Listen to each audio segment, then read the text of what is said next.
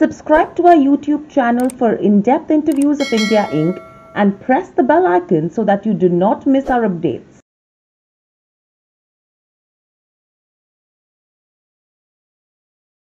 Hello and welcome to Nirmal, ladies and gentlemen. I'm Hiral, Dadia. We have with us Gulam ED at Night Frank India joining in. Welcome to the show, Gulam. A pleasure to have you on the show and to speak to you as well after a really long time. I hope everyone at home, yourself, and colleagues are all safe at this juncture. Thank you so much. All well. Thanks a lot. God's grace, everything is fine. Thank you so much. Let's roll. Absolutely. Gulam, overall, as we've been talking, there was already a slowdown in terms of growth in the economy. And with that, COVID hit us. Now, real estate as a sector, which is really labor intensive, not only in its own form, but even from the supply side, that was one of the sectors which was hit really hard. Taking from March when the lockdown started to now, how would you actually describe this timeline? Well, as rightly put up, the economy and specifically real estate has been going through a tough time for a much longer period. So while you're talking about 2 or 3 years of economy looking not so good, real estate is talking about at least half a decade for sure, where the chips were down, where the things were gradually falling apart for the sector. So first real estate, then economy, and then the pandemic. So pandemic was that proverbial last nail in the coffin for real estate. So it couldn't have been worse than whatever we've gone through. So what we were experiencing, obviously, was the worst patch that anybody could have ever thought about going through as far as this sector is concerned. I'm sure we have seen lots of cyclical ups and downs, whether it was the post global financial crisis situation, or prior to that, one or two of those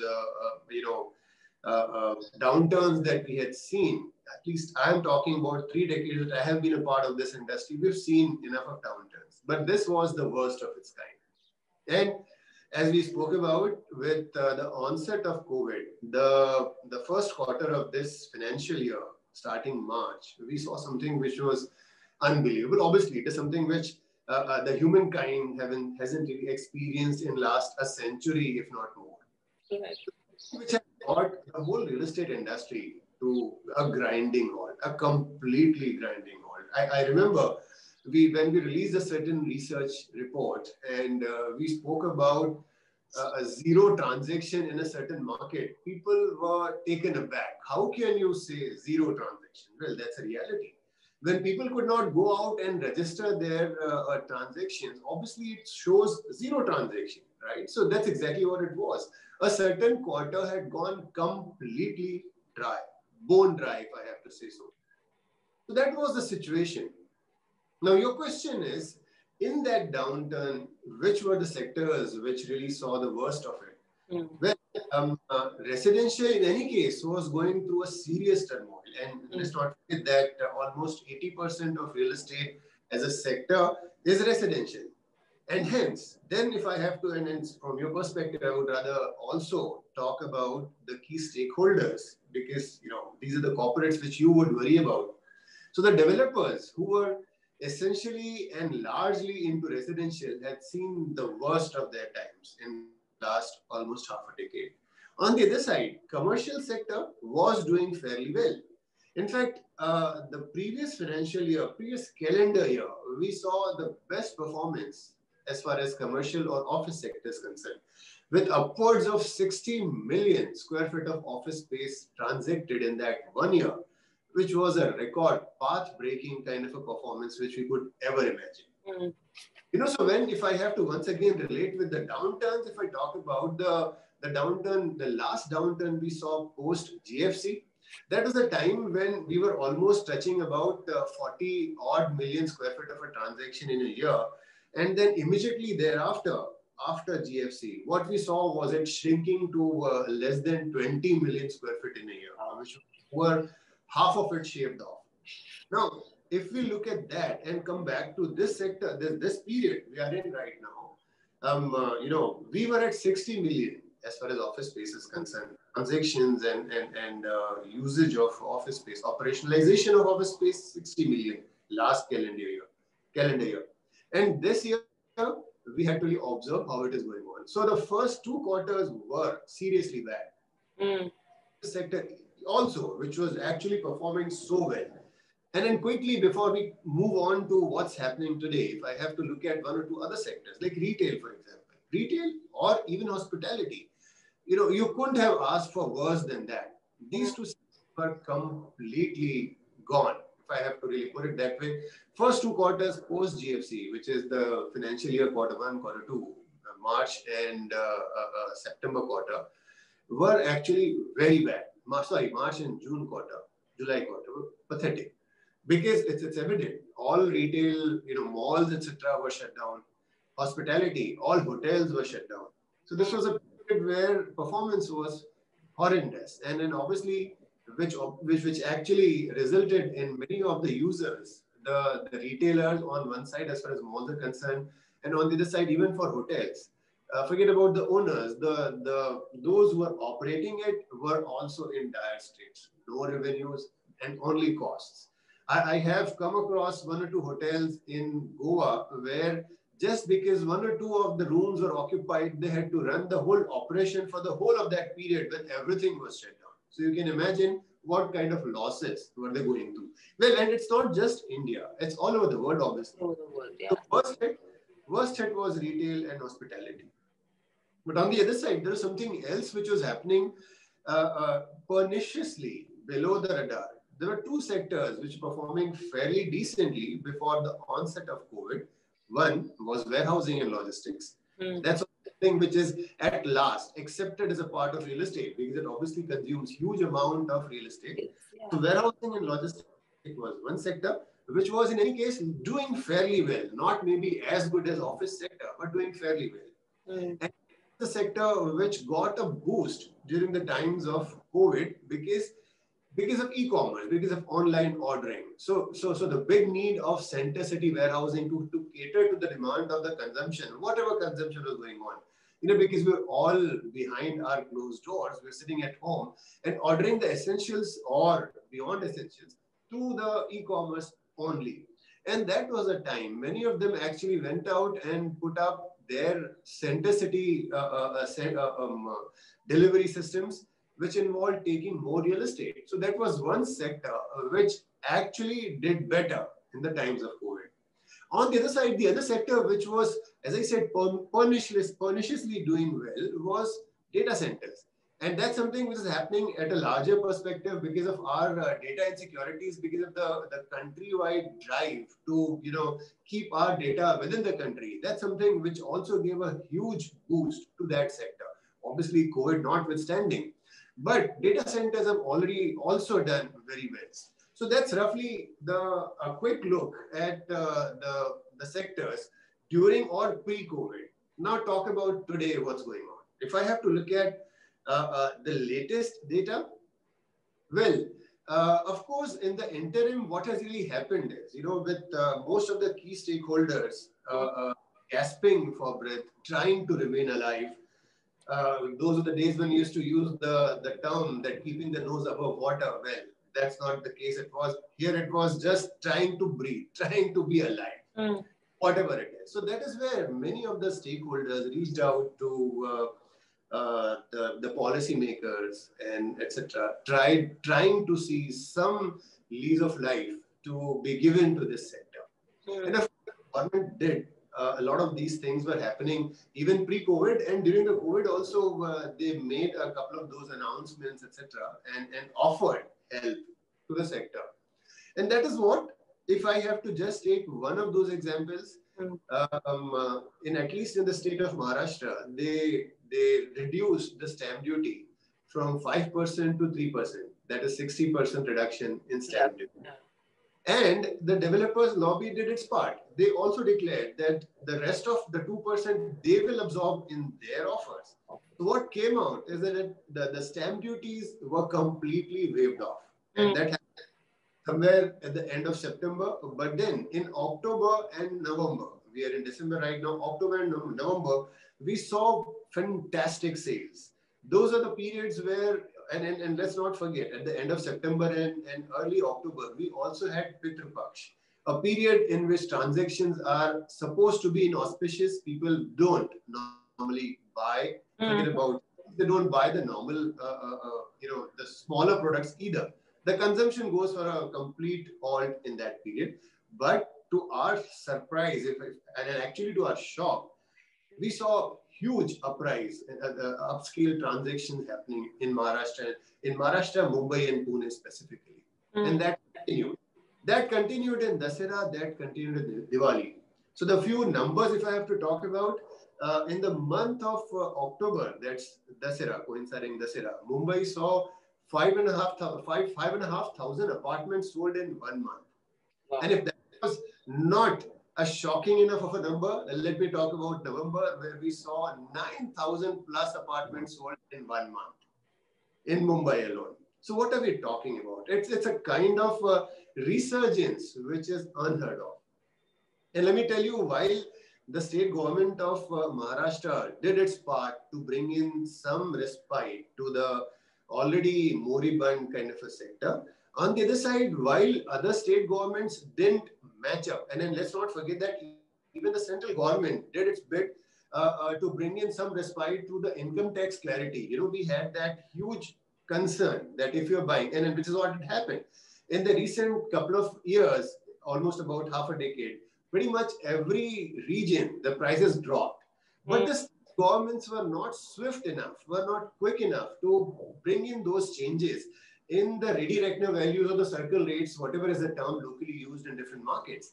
So there was a huge gap, at least about on an average, 15% of reduction that we have seen and noted in last 3 to 4 years in practically every market. In few markets, it could be even wider. So the gap between the circle rates and the transaction value was huge, and which used to give jitters to the buyers and developers both. Because if you do a transaction with that much of a gap with the ready reckoner values, the income tax guys would invariably chase you for their pound of flesh. And that is where the central government did bring in a big respite, where they said that they expanded the gap limit to 20%. And that was a huge respite. People did come in hordes to buy apartments. And when I say come in hordes, well, it is evident. If I'm talking about 9,000 apartments sold in a month in Mumbai, that's a record of sorts.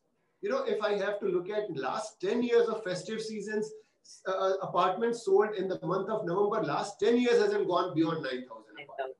And we did that. So the point is that there are buyers. And then that's something which I would want to convey loud and clear, that there is consumption, pent-up consumption requirement, pent-up demand out there. And we just need to explore and find out the right consumer. Well, I'm not completely saying that we are out of the woods yet, because too little a data point for me to conclude and say that everything is now fine and we are back in business. It's too soon to say that.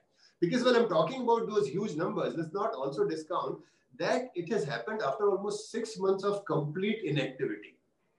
So it's likely that there was a pent-up demand. There were people who would have transacted but not registered their documents. They would have registered this the moment they realized that 5% more of respite is coming their way by duty waiver. So they would have come out in hordes. So I'm not saying that this 9,000 is the new benchmark. 9,000 apartments or 10,000 apartments sold in a month to be sold in a month is a new benchmark? Definitely not. We'll need some more data points to convincingly say that. And that's a bit too soon. So only point I'm trying to drive across is that there is consumption in the market if we have the right product, right policies, and right locations. Buyers are there. So that's residential sector. I think you wanted to say something, and I'm not letting you. No, what I wanted to pick out over here is that, as you mentioned, Mumbai has led the pack. Pune has done well as well, Gulam. Registrations have improved, agreed. New record highs that we've seen in the month of November. But do you think this could be a case of over optimism as well, and concerns could surface, and the revival could probably taper off from here on? which is possible. If you mark my words, that I'm obviously not saying that we are through, we are out of woods, and that everything is going to be very well going forward. I didn't say that, and that's the point. You very appropriately picked up, Hiral. Whatever I'm talking about is not to be taken as the signs of good times. Not yet, at least not yet. So one more thing I would, before I conclude that point, is it's not just Mumbai. As we are observing, other markets like Bangalore and NCR and even Hyderabad have been doing pretty well on residential sector. So it's not just only because of the stamp duty waiver, it's even otherwise a lot of things. Like for example, let's also not forget the mortgage rates. It's all-time low, almost about touching 7% kind of mortgage rates, which is otherwise historically not seen. So a lot of these things have happened for the overall countrywide real estate requirement, which is positive. So my little point was that the policymakers and the governments have frankly done almost everything that could have happened for the sector positively. Now it's a time for the consumers to take it seriously and come out and buy. And that's the point I'm also trying to put across. And maybe this stamp duty waiver is nothing else but an improvement in your sentiments. And let's also face it, that real estate involves huge amount of sentiments also. Because we're actually taking a future bet on our cash flows. When you're taking a home loan, you're expecting that your career will continue to rise in next 10, 15 years, and your ability to serve those EMIs will continue to go up. Many of us actually, while today we could afford, say, one bedroom all kitchen apartment, we end up stretching it to 2 BHK, only thinking that in future I will have my raises and I'll go up the corporate ladder, etc. And will have more money at my disposal to pay my EMIs. So those are definitely sentiments, right? So, and those sentiments are needed to be built. We're talking about that stamp duty waiver. More than anything else, it's that sentiment booster, which is a great idea for those who are sitting on the fence to actually jump on the other side and sign the dotted lines. So that's what I'm referring to. It's obviously too soon to say that we are absolutely back in business, but it's an indicator that we are not as bad as we were even pre-COVID. And let me also highlight, it's not just residential sector. Let's quickly have a look at the other sectors, offices. In offices, while we are still collating our data, we do our year-end report. Maybe another fortnight will be out with the data, but initial indications are looking very positive. So a sector, and especially when everybody and their families and uncles are talking about work from home, and many of us are also working from home genuinely, as Hiral, you yourself are working from home. But then let's also look at what's happening out there on the ground. People are also realizing that these disruptions may be momentary. We are today talking about the COVID and its implications, but at the same time, with the vaccine becoming a absolute reality, it's only a matter of time, maybe a quarter or so from today, while globally there are a few countries who are on the verge of completing their population vaccinated. In India, obviously, it's going to be a Herculean task with the kind of population that we are talking about. It's going to be a huge task to get them all vaccinated. It may take a couple of quarters, but then whatever said and done, at least we know that it's going to be ending, maybe in a quarter or 2 or 3. So then for something that you have a worry of a 2 or 3 quarters, would you make your complete strategic shift from working from in an office to working from home? It's going to be very difficult to digest. And that's what is happening on ground. The reality is in front of us. Things are changing fast for commercial spaces, and the transactions wait for another fortnight for me to give you with conviction. The numbers that we're going to see in this quarter could be more than what we would have seen the same quarter of last year, 2019. So the net point I'm saying is that there is a clear sign of good things in front of us. Now, how soon it will happen? It will be decided in whether it's going to be 2 months or 3 or 6. But definitely, I want to believe with and it's not just my faith and belief, it's also based on the statistics and the numbers that we're looking at, that the worst is behind us for sure. Right. So, but Gulam, let me play the devil's advocate, especially with regards to where the office space goes. Now, many companies were re-examining their requirements on the back of the impact of the pandemic. And if you talk about the office vertical as well, it's almost near its cyclical high because it's been almost, say, 8 years from the trough of calendar year 12. And historical data, if you go to see, does indicate that there is a possibility that the cycle is due for a trend reversal. Do you see a possibility of these sorts, especially on the office side? Well, it's not wrong to be a devil's advocate. Obviously, while we are planning and strategizing for future, we have to keep some, margins for something going wrong that we are highlighting. But let's definitely not forget the macro picture. An economy which was growing from 1 trillion to 2 to 3 and then promising to reach the 5 trillion mark in near foreseeable future and then marching towards 10 trillion. These are things which will give us confidence. And let's not also not forget that when you're talking about expansion of economy, the sector which will get the definite and for sure benefit will be commercial, because when you're putting up industries, when you're putting up infrastructure, when you're putting up a lot of these things, which are the key pillars of the economic growth, when you're doing all that, you obviously require people to work. And while the execution people will be working at various sites, so you need marketing people, sales people, the accounting people, the whole back end of your CRMs, etc., to also be falling in place. And all that growth is something which will require office. I understand a few of that, and it's not that the work from home is going to be completely over. Some fraction of your workers will continue to work from home, but then let's not forget that the upside is still to be explored. I understand your concern or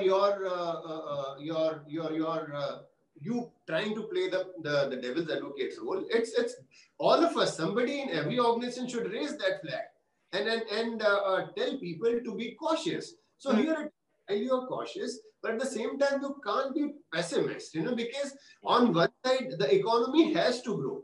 It's already on a path from where it is actually from 3 to 5 trillion is happening. In any case, it's happening. But even if you do whatever you wish to, it will grow to that level, right? And that is happening. Obviously, you will need office spaces to cater to the workers' requirement, and that is something which you can't challenge. I agree. Cautious optimism, etc. Those are the terms which are floating around for some time. Is should be there. But then at least I don't want to believe that we'll go back to those 10, 20 million office space absorption in a year days. Those are behind us. So it may be 50, may stabilize at 60 million per year. But that in itself is a huge boost. And let's also look at one thing that in last couple of years or half a decade, a lot of things have changed. When you're talking about a cyclical movement and expecting or anticipating something wrong to happen, well, let's also look at a lot of other things that have happened compared to the last downside of the cycle. The economy, first of all, has grown from 1 trillion to 3 trillion. That itself is giving you confidence that this is something which is a fact. You can't deny that. And that much of a growth. And beyond that, all your infrastructure, etc., whether you talk about multiple international airports or multiple private airports that have come up to the port, to the roads, and you name it, it's just growing by the day. So these are things which are putting it's something which is, it's like a sun, it's on your face. You can't say that it's not shining. It's right there. Even then, if you have to keep certain margin for things to go wrong, like for example, the pandemic itself, who could have predicted, who could have spoken about an onsetting of a pandemic? Nobody. But while what you're talking about is for someone to keep that possibility in mind is good. If you have that possibility considered, you may be prepared to face another. So prepare for it, but don't doubt the what is evident. Don't doubt what is definitely to come. Right.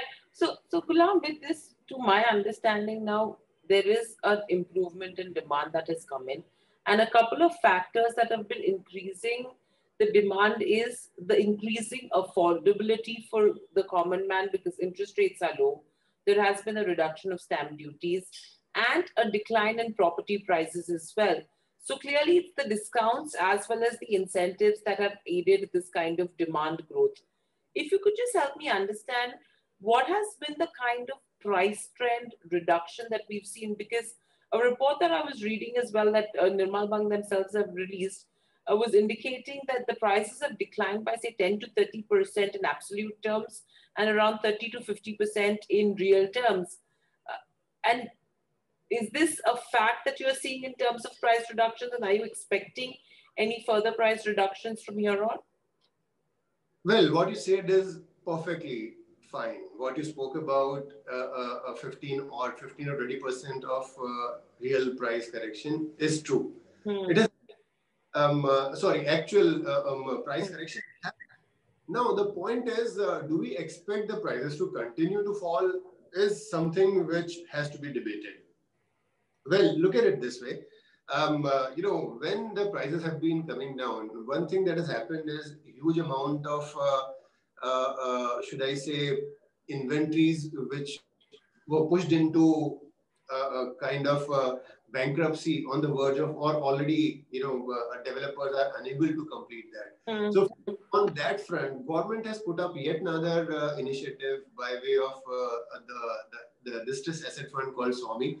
And that is something which has opened up or paved the way for a lot of other private players also. So people like SDFC and the others are also coming out soon with their own stressed asset funds. So these are things which have happened, which is all, these are, why am I referring to these things? These are things which are going to be stalling the free fall. And that happened. So the free fall that we're talking about, at least the indicators are, or the data and the statistics clearly says that the free fall is over. And why do I say that? Is that, the price correction that we saw, whatever that 15-20% real price or whatever that we are referring to, has happened over a period of time in different markets at different times. Here it is. It's two things. One is that a lot of these initiatives that the government has taken to revive the industry have now at last showing results. If I'm talking about, and mind you, you may still want to discount because my data points of showing results is only last 2-3 months. Right. So maybe after 3 months, you may challenge that what you said was wrong, and I would have to, with folded head, accept that things could have gone wrong, unless we see a continuation of the energies and the transactions that we see, things can go bad still. And let's also not forget that a lot of projects and developers are still below the red line. And that is something that is a cause of concern. To see some more distress, bringing project prices down, that could happen in isolation. That won't be a market reality across all kinds of products, across all locations, across all cities. Because while we are talking about price correction, I can tell you Hyderabad was one city which defied all price corrections. That's one city where prices have actually been rising. Even in last 2 years or 2.5 years, the prices in that markets have been shooting up. So here it is. Every market has its own, realities, and a few markets have been extremely poorly performing, and those are the markets where you may still see some more of price correction happening. But it's not as if it's going to be free flow kind of, or a free fall kind of a price that we've seen in last 2-3 years. That at least the data says has been arrested. So what we see today will be a saturation, and from here on we shall see either stabilization of prices or the prices moving up. And then that's what we're talking about as far as residential real estate is concerned. Commercial may still, because commercial is sentiments don't play a role in commercial. It's pure business. And that is a sector which may not follow the suit the way residential real estate shall follow. And the reason for that is simple, because on one side, developers have taken a huge correction on their expectations, etc., because of the fear of people leaving their office, etc., which has happened in past. And then with even businesses, those who are the occupiers, who are also facing the brunt because of the economic meltdown, the scars are not going to be washed away so soon. So as far as business is concerned, the organizations, the corporates, etc., shall definitely take it easy. They may not let the prices go up. And the developers, the way they are, may also be compelled to, forced to continue to bring prices down for some time. So the point that you are trying to highlight in residential, the way the things are poised, residential prices, the way we look at it, the price fall has been arrested. But as far as commercial is concerned, we may see some more of pressure on the prices, on the rentals in times to come. Right. So, Gulam, with this, do you think there's a possibility where developers are mainly going to push to sell out the ready to move inventory? Because what's happening right now is the lack of funding to a lot of developers has increased the cash flow stress for them. So then what happens is to start newer projects, that's something which is going to start reducing for some time. Do you see that as a trend? Yeah, that's happening. As we speak, new launches have been affected. There were two reasons for that. One, during this last 2 or 3 quarters, the labor availability of labor was the biggest challenge. Most of them migrated back to their native places, etc. And two is capital. What you spoke about or what you're trying to highlight is only capital as a concern out of the resources. I would say both are a big concern, capital as well as people, the workmen. And then on both, we are going to be, we shall see this gradually coming back in place. Like at least as far as laborers are concerned, you've been watching these laborers coming back to the sites and the works, at least in a few of those projects, getting back to the original pace as it was going pre-COVID. But that's a fraction of your overall industry. Majority of the players are still facing the heat for not getting the laborers as well as capital. Capital again, at least the ones who are say corporate developers or the ones who've been doing fairly well managed developer or funds, etc., have access to capital even today as we speak, and they're the ones who have pushed restarting of their projects to start with, or they were the ones who actually initiated the restarting of their works. But on the other side, large chunk of industry, a huge section of the industry still does not have access to both laborer as well as capital. And that shall have an impact, and as we see, it is already happening, a deep impact on the new launches. If we take that into account, well, it's a sign of a big concern, because whenever the launches are shrinking, it only says in future sometimes, maybe a year and a half or 2 or 3 later, you shall see an upward pressure on the prices, where the demand shall continue to grow, but the supply shall lose behind, shall remain behind, that gap economically will force you to relook at your pricing, and that is possible. So our big concern is today, if we are not able to get our supplies back in place, as you're highlighting, the new launches or completion of the stuck projects, it's not happening. If it is not happening the way it should, then maybe 2 years from today, we shall sit and worry about the prices going up. Right. And then with this, do you think, especially in the commercial segment, there is a possibility that we could be in short supply in the next few months because developers are neither taking projects right now nor completing their existing projects because of the experience of lack of demand right now? And no one's, I mean, everyone's unsure as to how the work from home scenario will pan out. Well, the lack of supply may not hurt you so soon. Because first of all, we want the demand also to get back to where it was. And then comes the question of supply. Well, as I said, the commercial sector, the developers in the commercial sectors were the first ones to start the work again. Because this is one sector where the confidence levels were very high. And let's also acknowledge that the players have increased in as far as commercial real estate is concerned, with a lot of these funds bringing in their REITs. And the real estate investment trusts that have come in have given yet another dimension to spatially the office industry, while it has come for infrastructure segment as well in bits. But at least for the office sector, the commercial real estate, it has been a huge boost. And that is something which, as I spoke about two concerns. One was labor and the other was capital. As far as capital is concerned, the capital in any case was chasing commercial real estate a lot in last 2 years or so. And that shall continue because the second REIT was launched during the COVID period and is doing exceptionally well. So this is the second REIT. At least two, three more REITs are waiting in the wings. So the point that we need to also acknowledge and reckon with is that the commercial sector, the confidence, the conviction, the faith in commercial sector is solid, is rock solid.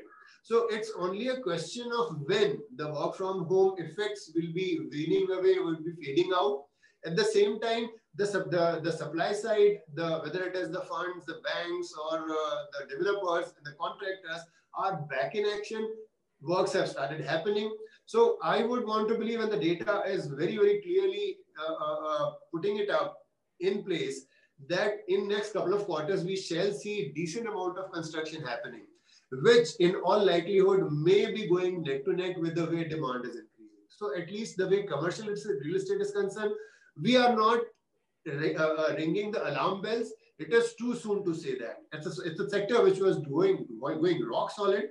For us to raise concerns or cast aspirations on this sector will not be doing justice to that sector. Right. And Gulam, very lastly, if you have to take the residential side of it, do you think it's lease rental that is expected to pick up as well, number one? And number two, what ticket size in terms of the real estate housing sector is picking up? First question is about increase in house rents. Now, house rent increase is a lot to do with affordability. And while, of course, affordability concern also comes up when you're talking about buying it outright, purchases, etc. for the houses.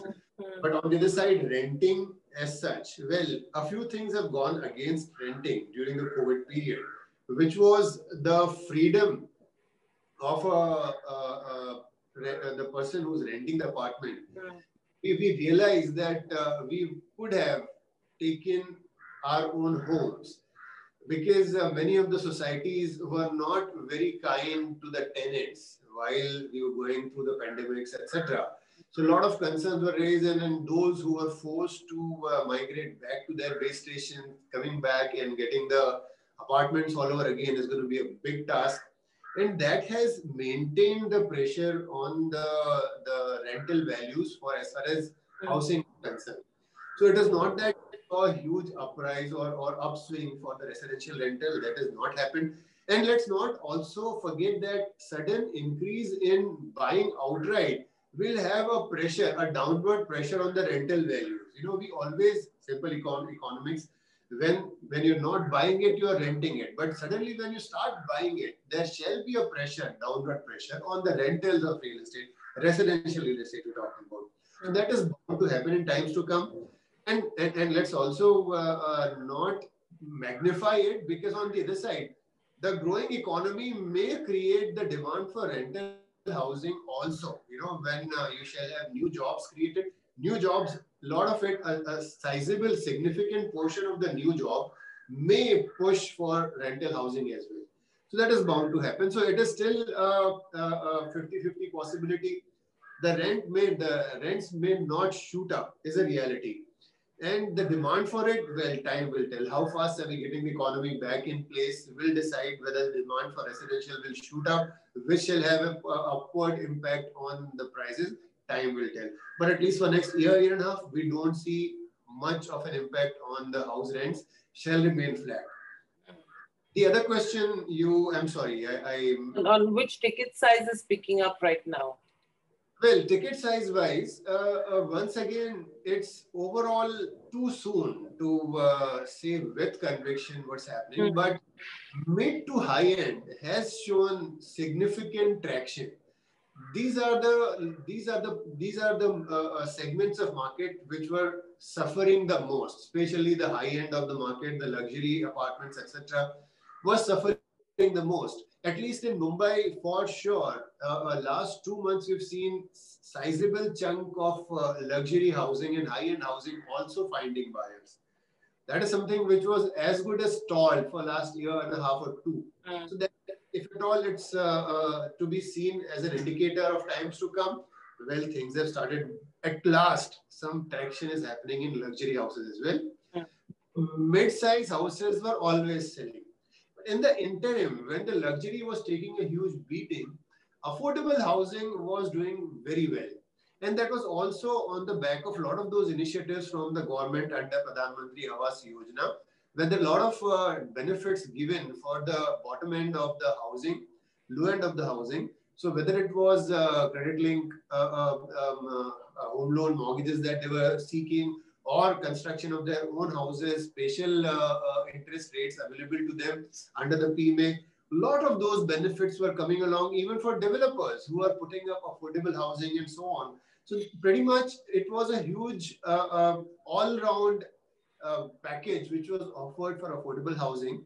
And that did show results for at least 2 years to start with. I would say in 2018 and 19, we saw huge results or huge upswing in affordable housing taking up.